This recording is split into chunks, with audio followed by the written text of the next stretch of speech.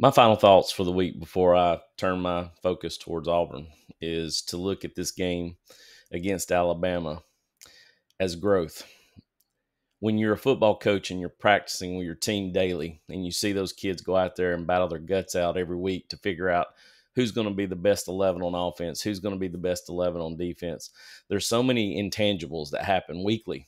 And what we get to see is a small sample size of that on Saturday. And in such a big environment, for us to lay the egg we did in the first half, to be able to come back and compete and battle our guts out, to actually get in the lead midway through the fourth quarter going into the final of the game and have what happened happen to us, to me, can only make us stronger.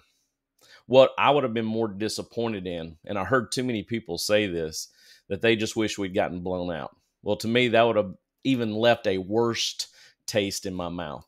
I am glad we battled our guts out. I am glad that we fought to the very end. I'm glad that we made them sweat, because what we showed was the potential of what our program and where our team is at.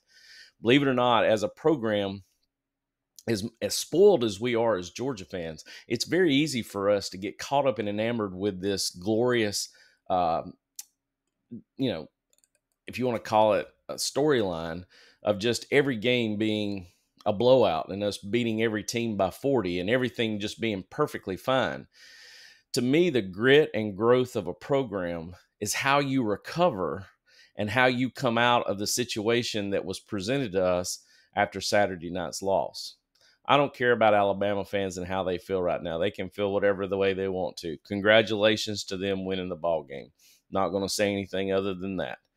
But I'm proud of our program for fighting. I'm proud of our kids who go out there weekly and battle their guts out in order to try to get better for their program, so that what they represent as the brand on their helmet is as important as what they're trying to carry out functionally and executing on the football field. I think there's opportunities going forward where we probably should look at personnel issues, both on the offensive line, at tight end, on the defensive line, in the defensive secondary. We've got to look at some options that's going to put us and make us more successful. And we saw those things as we went through the game, where we had to morph and change things up and make adjustments that were going to help us get back in the ball game. You can listen to what Alabama fans say, that they let their foot off the pedal, whatever it may be. What I see is, if you're a great program, as they claim to be, you put your foot on the throat and you don't let them come back. But we did. All right. You don't let the offense have any ounce of movement, but we did. You suffocate them. You don't let them have an option of gaining yards down the field. You still drive them in the ground and give them no hope whatsoever and take the life out of them. They didn't do that. We fought our guts out to come back and be in the lead, regardless of how long it was. There should have been no reason, being in Tuscaloosa, for us to turn the ball over 4 times, plus give them a safety, all right? With all the different penalties that happened, to me, we could have gone either way. I was upset with some of the penalty flags thrown, but there were some thrown on them too, so to me, that all equaled out. But when you turn the ball over 4 times on the road and you still have a chance to win the ball game at the end, which we were looking like we were going to do, that's something to be hopeful for. And that's all we can be. Because going forward, our identity has to be something that goes beyond just what we're doing offensively and what we're doing defensively. We got a long season in front of us. There is a lot of intangibles that we still don't even know about. There are still people right now that we're not talking about that is going to be the productivity that we're going to see going into season, as far as moving forward towards the Texas game, which is another benchmark, to the Ole Miss game. But you can't even look at it in that regard. I don't care. It's every team every week. Coach Smart says it plainly, and I love it. You know, that humility is just 1 week away. And it's very simple, that we have got to approach every week to get better, to continue to execute at a high level, to gain confidence that lets us know that we can play 4 quarters of football and put it together. And if we do that, we are going to see a program that's just going to meet every expectation that we should have of them. I love right now that Carson Beck is probably fighting some demons. honestly. He needs to, because all it's going to do is make him grow and stretch and go through some uncomfortableness that he needs to deal with right now so that he can get back to the performance level that we as a fan base see in him. There's a lot of different athletes out there playing their guts out right now every week, trying to do what's right, trying to be the best person they can be, the best athlete they can be, so that they can win for the program and for the fan base and for themselves. But right now, there's a lot of soul searching going on too, because expectations are high and they've been high. We're spoiled as a fan base. But regardless, I think we're going to see great things going forward. I really am looking at these main components.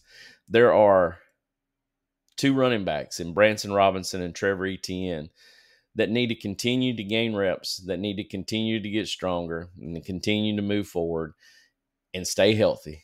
And they are going to be a solid AB duo until Roderick Robinson gets back. Nate Frazier needs to grow. We've got a chance to see him spotlight. We know what his potential is, but he's also a freshman and he's also learning. So let's be patient with him, because I know a lot of people are asking, where's Nate Frazier at after we saw in the Clemson game? He's there. He's working.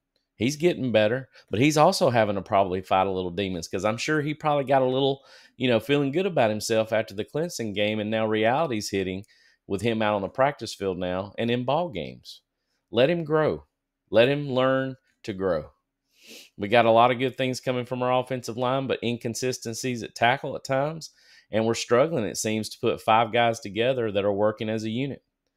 I hope and pray that we'd finally figure out who we wanted our tackle spots and who wants those 2 spots. The guard center combo still got to continue to work. Continue to get better on pass pro. Continue to communicate correctly. Understanding those people that have come in that are new this year that we're counting on from the transfer portal, they learn the playbook better. We need to see Colby Young more. We want to see Anthony Evans more. Obviously, we want to see what Lawson Lucky can do combo with Oscar Delp at the tight end position more. There's a lot of things going on in that position as well. But for those of you who think Carson Beck needs to be benched because of his performance in the second quarter of the game, just need to have a reality check. I know there's always woulda, shoulda, couldas, but I want you to understand, think about this. If he completes that ball to Arian Smith on the second play from scrimmage, he would have 2 completions. He would have been 2 for 2 for 67 yards, and they would have been inside the red zone looking to score right after Alabama scored their first touchdown. Now, whether they score or not, that's up to the gods, for the football gods. But at least we walk away with a field goal plus 2 that sets up a huge amount of confidence for Arian and for Carson Beck. Now, we're not saying that those things after the fact could have still happened, but I do know that changes when you've got a quarterback who's in rhythm, who's got receivers catching the football, and all of a sudden you're setting yourself up for the first touchdown right after they've punched us in the mouth and we're about to punch them back. So if you look at those things, I think you can see as we progressed in the game, that was what we wanted to see. We saw a team offensively fighting back, doing everything they could to try to get their team back in the ball game. The defense had to stretch. The defense was uncomfortable. They could not handle outside the tackle box. Jalen Milroe being a quarterback at +1, being a running quarterback, and a lot of their run scheme built around him and using the running back as decoys and getting outside tackle was their main platform offensively in their running scheme. We finally made adjustments to it. We got better at it. We started making tackles. We started securing, and we made some defensive stops when we needed to so that we could get our offense back out on the field and score touchdowns. It just so happened, unfortunately, at the end, when it came down to it, the 50-50 balls, both on the defensive side and the offensive side, let us down. I had mentioned earlier the week before we played that 50-50 balls were going to be the big deal because we had not been stretched yet defensively. And I was wondering how Dalen Everett and Julian Humphreys was going to handle that. And for the most part, I would say that we probably didn't do a very good job of it. But guess what? They're going to get better at it. They're going to continue to get reps at practice against very good athletes, and they're going to continue to hone their skills on Saturday game days. So we just got to be patient with that. You've got to be patient with that. KJ Bolden is continuing to improve at safety. There's probably not one person in that locker room that's not sitting there thinking to themselves of how they felt sitting there defeated after an ugly loss, even as hard as they fought to get back in that ball game. But believe it or not, That's the beauty of a good football team. And to me, I always felt like a team that was a really good football team, a solid team that I coached, was a team that got better every week. So what we've got to do is we've got to go out and see us execute against Auburn. We got to see us go out and be efficient in 4 quarters of football, playing solid defense and executing on offense. And all of a sudden, this game that we played in week 5, our 4th ball game, will become something of the past. Does it nag at us a little bit because it's Bama? Sure. But you got to have a short-term memory. You got to flush it. You got to let it go. You got to move on. You got to keep these kids in the present with a short-term memory that every week we're battling to win the football game by being the better team than who we're playing. And if you can keep your kids focused that way, that's what means something. And that's what's going to make you be a contender when it comes to the end of the season, when it's going to matter, all right? And when we've got to go out there and play our best football, that we've seen a program rise, get stronger, get better, get fundamentally just to a superior component, both defensively and offensively, and be that team that we know that they can be, playing in the playoffs at the end of the year, playing their best football then. Does it hurt to lose? Sure. But to me, when you lose, especially the way they did, it should make them hungry. It should make them want it more. And that's what I want to see. Just like Coach Smart said in the locker room with his kids as they sat there kind of feeling dejected and defeated. It's how you respond to those kind of deals is, to me, how I'm going to understand who are my leaders and who are the people who give a damn about coming back and doing their job and seeing that this team reaches the potential it should be. So, Dawg fans, don't be disappointed. Have a short-term memory. Is it going to hurt a little bit? Sure. Is Bama fans in the mentions right now? Sure. Let them have their fun. But when it comes down to it, we'll know who the better team is when we get to the end of the year. So stay behind your Dogs. Keep rooting for them. Bleed that red and black. And as always, go Dogs.